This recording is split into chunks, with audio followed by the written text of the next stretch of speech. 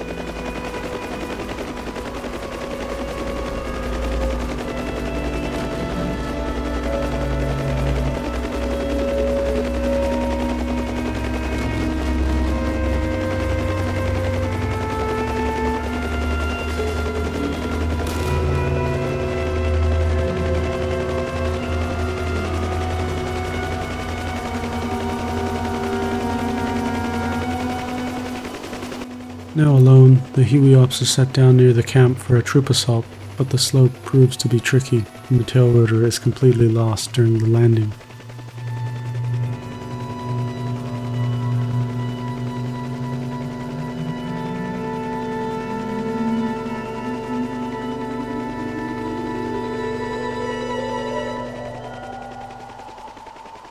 Out west, we're proceeding on task at full speed. The rolling terrain and tree lines make it difficult to spot unknown camps, but it is necessary we remain fast and low to avoid enemy aircraft. This trade-off hinders our ability to see ahead and avoid danger.